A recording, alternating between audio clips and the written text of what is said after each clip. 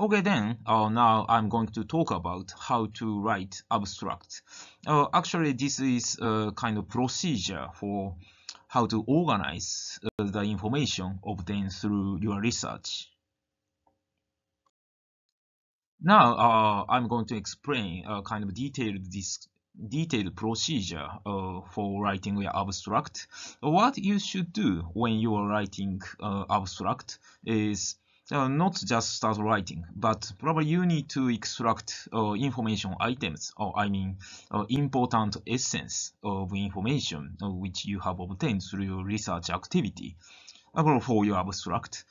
Um, and this work is almost equivalent to selecting content items that should be included in your research paper. These content items, probably information essences, could be categorized into these four parts. The first part is problem outline. This is actually rough explanation about what kind of problem you are going to solve through your research activity. And next is problem detail. So once you have determined the problem outline, for the readers, so that the readers can understand which kind of problem you are dealing with in detail, so you need to explain about the problem outline into detail. So this is what I call problem detail here. Next is actually so far, if you complete problem outline and problem detail, that means it can be said that you have completed the detailed explanation about the problem which you are going to solve through your research.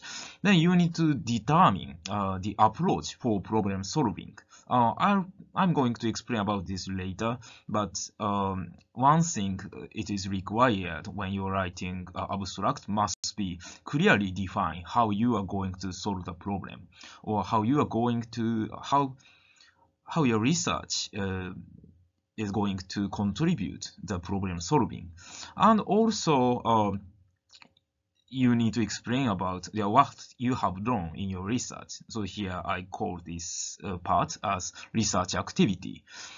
Then actually how you pick these content items from your mess of information is just answering the questions introduced later. So I have prepared a kind of questionnaire so that you can pick up only important information essences from the mess of information inside of your brain.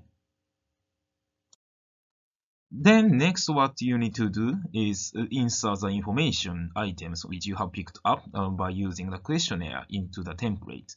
The template is developed through my experience of taking care of a lot of engineering students to write research paper. This is all for this session. Thank you for listening.